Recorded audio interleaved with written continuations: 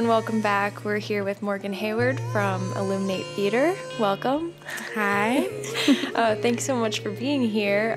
Just to start, why don't we introduce Illuminate and what it does as like a theater company for the community, for those who aren't already familiar.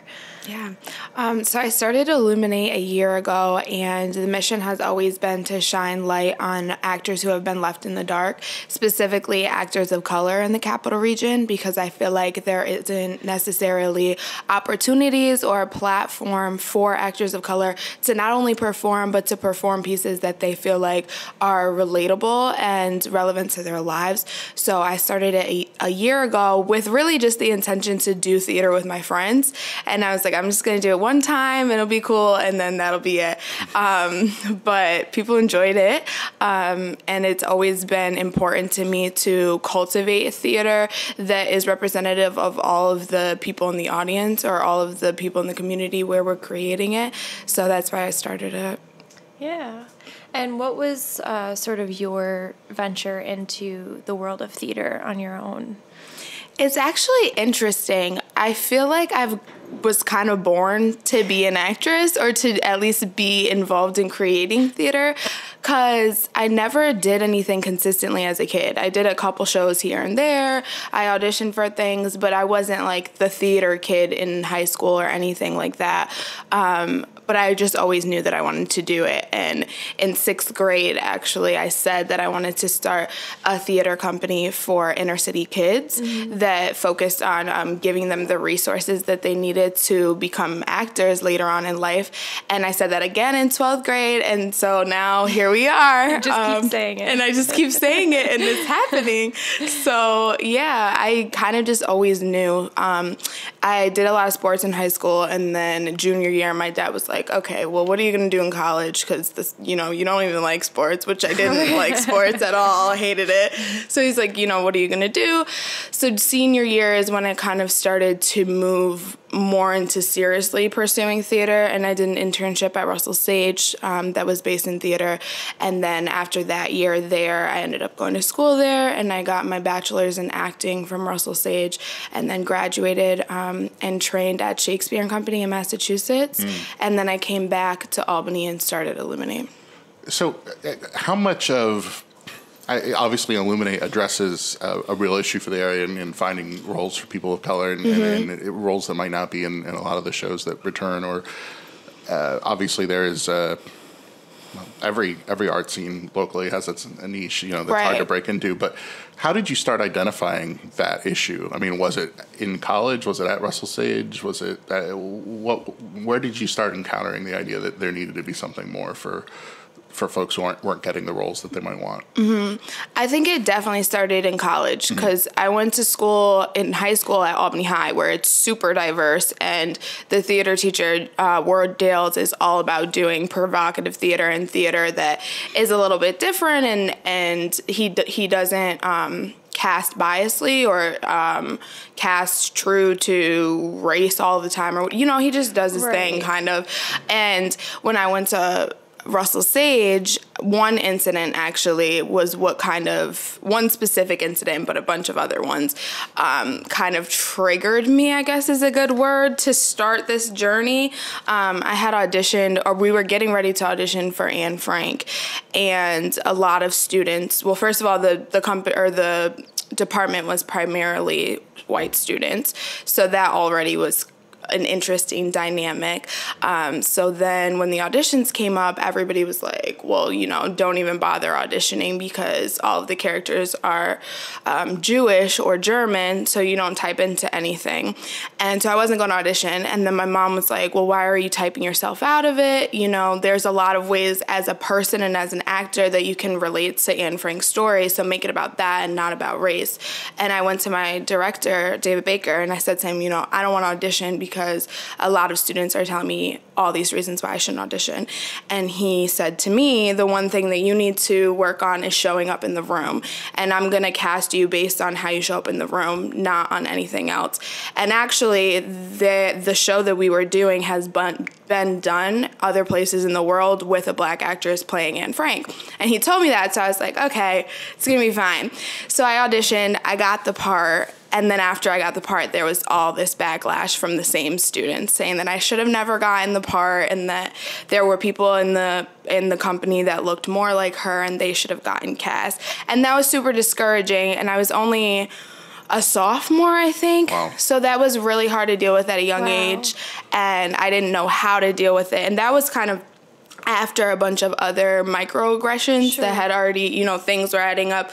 So that happened. And then my junior year, I applied to go to London. But I also was thinking about my senior year show. And I went to a mentor of mine, Noelle Gentile, who you guys know. Rockstar. Yeah, love her. And I kind of told her what was happening. And I told her that I wanted to leave my mark when I did my senior show and that I wanted to talk about something that was important and something that I felt like was an issue at Russell Sage. So we started to kind of talk about how race is dealt with in the theater department there. And then that caused me to start thinking about more how things are dealt with in Albany as a whole. Right. So then from my senior show, which was an exploration of my experience at Russell Sage, my experience with race through life, because I'm mixed race, so my mom is white and my father is Black. So that was an interesting time growing up too. So that was what my senior show was about, and that started conversations with people in the theater community in Albany, which then led to a lot of people who are in administrative roles in theater companies in Albany telling me that the reason why theater here is not diverse is because there's not enough Black professional actors. And I just kind of was like, I'm not buying it, but okay. And that's when I set out, I guess, to prove them wrong and to find all of the people that are actors of color in the Capital Region and or are professional actors of color in the Capital Region. So that was kind of the process and when I started to notice and what I did about it. Wow. So what has it been like to be this beacon and have folks? Mm-hmm. I mean, how quickly were you getting a response from folks who wanted to be a part? Oh, immediately. Mm-hmm. Definitely immediately. It's been a growing and learning experience for me because it's forced me to look at things from a different perspective in a lot of different areas. But definitely from the beginning, I set out to look for actors, and I ended up finding performers and people who just really craved to be on stage and really craved to tell their story. And then from that, some of those people have become actors. So it's become more of a network than a company in a way, because a lot of the people that are performing together are then creating more theater together outside of Illuminate or getting lessons from each other or finding pieces together, which I never could have imagined that was going to happen. I just thought I was going to put up a show with a couple people and then that was going to be it. But it's become a lot more about camaraderie and a community and a new theater community that hasn't really existed here in this way before. And it's interesting, too, to think about when someone like you has this creative idea, like, I think this would serve me, but I don't really know what it can do. Mm-hmm. And then to realize how hungry the community was for something like this must be just so affirming. Like, what has that been like to, especially you guys celebrated the 1 year anniversary, and now, I mean, that was this summer. So, I mean, as it continues to build, what has it been like to just see more and more people being fed by Illuminate? It's definitely humbling, and it definitely feels like a blessing, and I feel I feel really lucky to be able to provide this type of platform. It's a bit overwhelming because now I feel like I have a responsibility to do more. And it's forced me to think more critically about the structure of theater in general, because a lot of people have been saying to me, you know, well, this is amazing. So, like, you need to become a non-for-profit, or you need to incorporate, or you need to do this and do this. And I've been really slow to jump into a non-for-profit or that type of structure, because I believe that part of the issue stems from the fact that a lot of theater companies are stuck in that model and aren't focusing on the artists and aren't focusing on the artist stories or the artist art. So it started as something for me to just share my stories and help other people share my stories, or share their stories, sorry. But now it's kind of becoming more of a way to revolutionize the theater model or create a new one in a sense. So, yeah, I think that answers your question. Yeah, definitely. Are there any significant, like, lessons that you've learned along the way that have really stuck with you in this process, like, of learning how to revolutionize the way that theater is done, essentially? I think have patience. That's one thing, because I was starting to feel really self-conscious about not taking the next step, because all these people were like pushing me, like, you need to do something, you need to do something, you need to do something. And I just felt in my gut, I didn't know what it was that I needed to do, but I knew that that wasn't what I needed to do. So I just took time and was patient to figure it out. So that was one lesson that I learned. But also, to keep digging and learning and looking, because I actually found an article that was able to say like everything that I wanted to say about the business model of theater and how it's changing, and it gave me examples of different ones, and so I was able to pick from that to kind of figure out how I want mine to be. So those are two lessons that I learned. And also, I mean, just about the general structure of a theater, because I had some understanding from school, but not necessarily a full understanding of the business aspect and everything that goes into creating a non-for-profit. Absolutely. Just a lot. Yeah, definitely. Yeah, it's that thing of like, how do you separate art and then like profiting off of art, and because you kind of need both of them to survive. Yeah, that's really difficult. Yeah. process. For those who aren't familiar with sort of the typical structure of theater that we're talking about, can you sort of walk through that and talk about how Illuminate is different or similar? So right now we're in the process of creating our model, so it's ever changing. So it's, I'll talk about how I would like for it to be. Typically the non-for-profit theater, and I have just a basic understanding of it, but typically the structure is that there's a board who basically controls the money and the donations and how money is made and all of that. And then under that would be administration. So that's your artistic director, your assistant artistic director, all the people that make decisions. And then under that, kind of, this is like a little bit of a jump, would technically be the artists or the art. And for me, I'm trying to eliminate the board and the administration and just focus on the artists. And a lot of the key artists in my company, like Angelique Powell, Zoe McLean, and a few other people, have a lot of background in administrative work and have a vast understanding of how a theater operates and how to make money and all of that stuff. So I'm trying to employ their administrative skills at the same time that I'm employing their artistic skills, and develop a company that is centered around the art that all of us want to create, and so that we can make money off of our art, and then we'll operate as a business by using the skills that each of us has, but still focusing on mainly ourselves as artists rather than the business aspect of it. Because I feel like when it becomes all about how you can make money, then we get Broadway, which is just a whole bunch of musicals that like anybody could go and see, which is great, but I'm more in the business of creating art that speaks to the soul soul and that is transformative. And a lot of times that's hard when all you're focused on is money. Right. Because those aren't always the shows that sell. So yeah. Is there a good way for folks who are very interested in what you do? And I mean, obviously attendance is a great way to support theater, but is there another way at the moment for folks to get involved or support you? Through crowdfunding or anything like that? I mean, are you just tell people to show up? Is that it? We haven't started a crowdfunding campaign at this time, but we're selling T-shirts. So the T-shirts are $15. Those can only be purchased at the shows at this time, but those are available, and we do take cash donations at the shows as well. But right now, pretty much everything is at the shows, so you kind of have to come to the show. Yeah.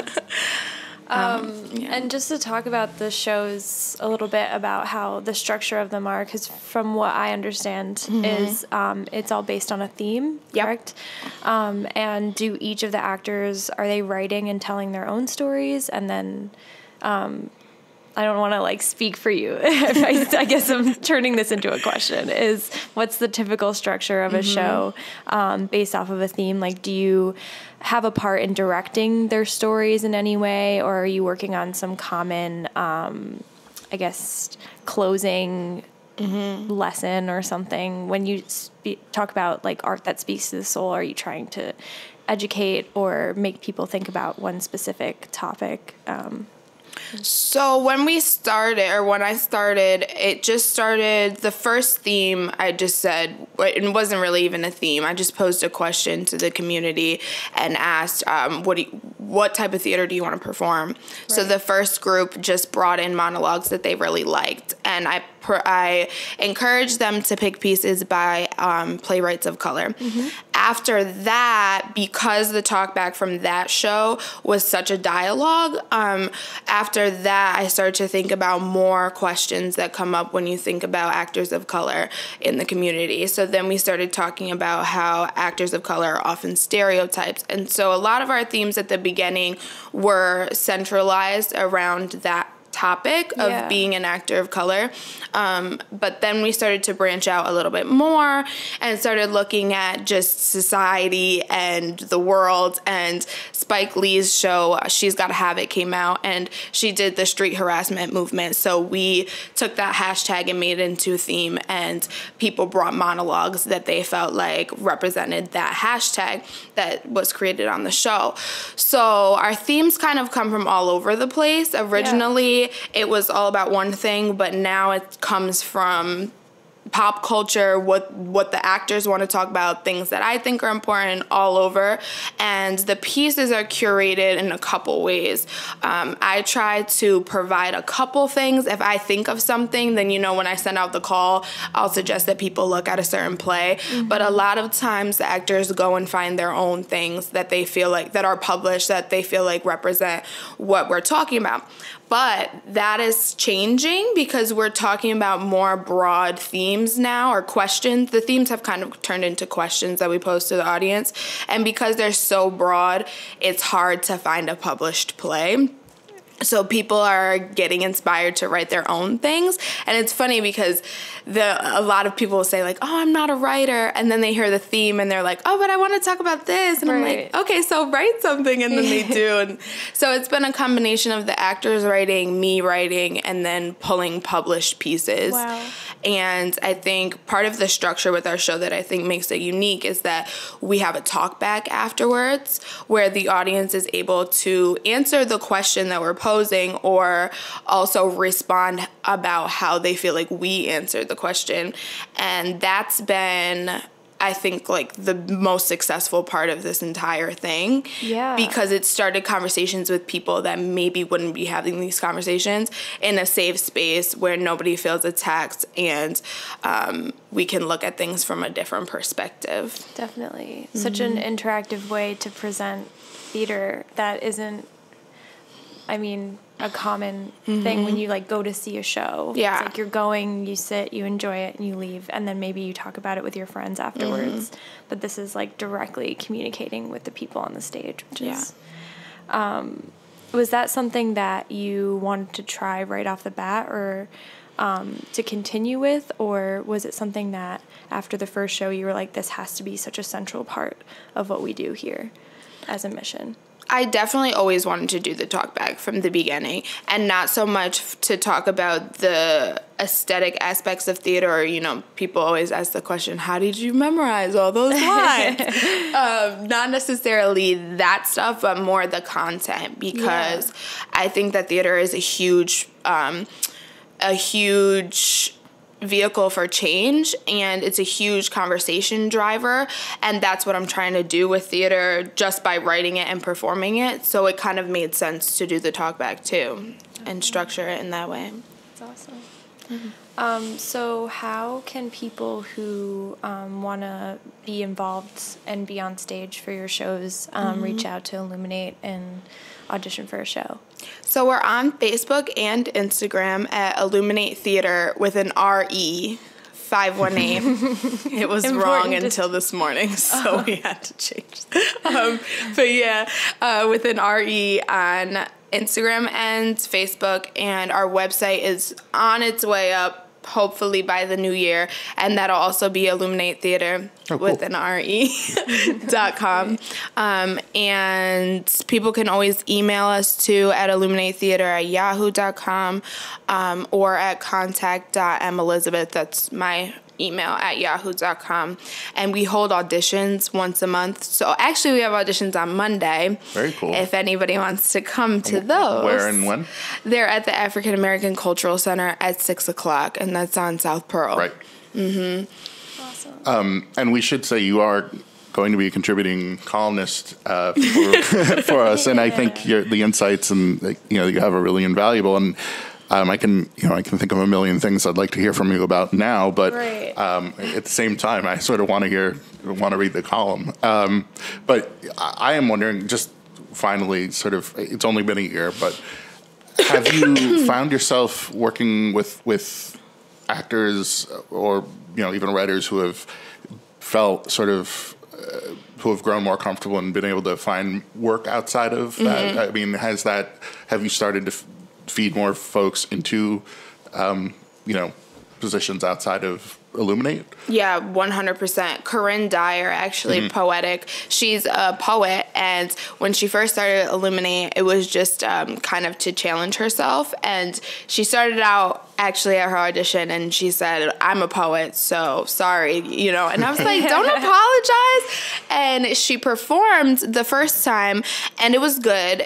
But, every time that we have auditions and rehearsals, we're working together. We're talking about the fundamentals of acting and, who you're talking to, why you're talking to them, all of that stuff. And to watch her grow from the first day to now was amazing. And she's definitely developed as an actor and a performer. And she went and auditioned for Colored Girls at the Barn with Meg Afonso. And she was cast in that, and she was incredible. And a lot of people have just auditioned because I asked them to, and then they find out later that they actually like to perform. Ricey, he's a producer. He performed with us one time because we were asking him to, and he was like, I don't know, and he performed. It was really good, and he actually came back 2 more times after that without us having to beg him. Just growing that community every time. That's so great. Well, thank you so much for coming in today. It was really great. And hopefully people will go show up for auditions on Monday. Yeah. And, I expect we'll be keeping people up to date on your events going forward on our site. So it's a pleasure, and thank you so much. Thank you. Thanks for having me.